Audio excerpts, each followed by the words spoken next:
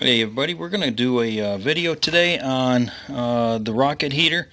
I'm going to make some adjustments and modify the front end of this a little bit, just because I'm going to try to get a little bit better burn. What I've decided to do is I took these side plates off. There was one here and there was one here, and here they are sitting right there, side plates, and they just have some furnace cement on the back side of them. And then I'm going to take this piece and this piece out, and those stop right down there.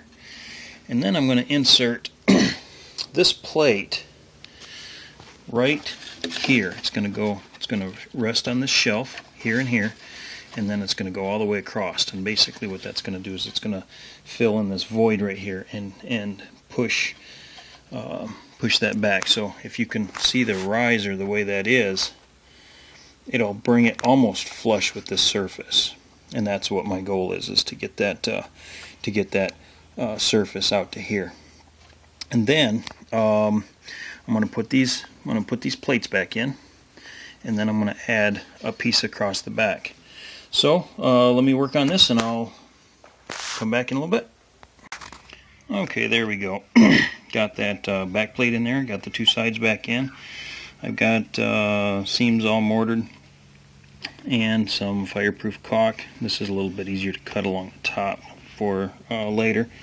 Same thing here. I got the back plate installed, and I'm going to this piece here. I have some fireproof caulk in between this plate and the steel here, so I'm going to let that dry, and I put a little bit along here, so I'm going to let that dry real good so it'll support itself.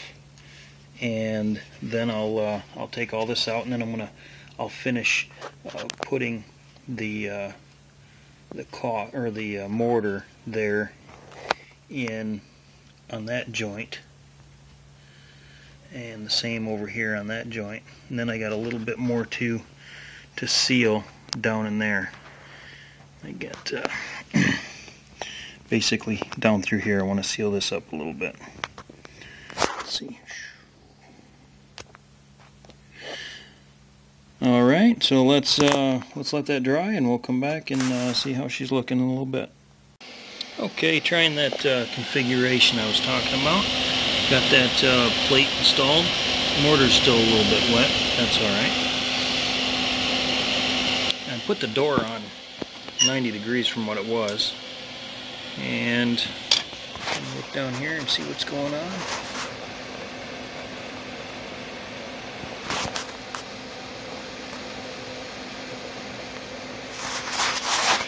Alright, so anyway, let's give this a shot. See how well that works. Seems to be working pretty good, but get the whole thing up to temperature and we'll go from there.